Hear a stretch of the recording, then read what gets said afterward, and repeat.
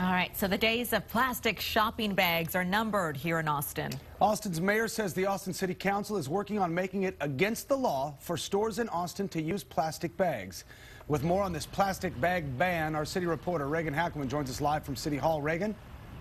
Well, Guy, Chris, just like you, I probably have 5 or 6 of these things. These are those reusable bags in the back of my car when I go to the store. But there's a good chance a lot of people don't get them out and they simply use plastic bags. But starting very soon, in fact, sometime later this year or next year, it could be against the law to use plastic bags here in the city of Austin. Now, according to the City Solid Waste Services Department, each year Austinites use 263 million single-use plastic bags. Those bags are difficult to recycle. In fact, the city of Austin does not offer recycling for them. Now, the city estimates those plastic bags cost Austin about $1 million a year.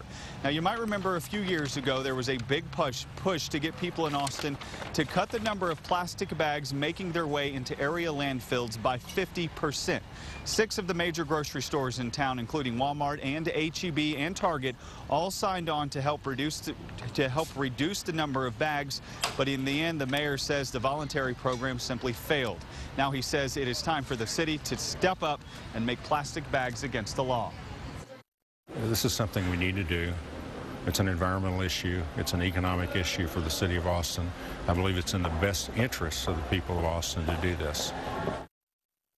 Now, the mayor says the final draft ordinance should be ready for the Austin City Council to vote on sometime in November.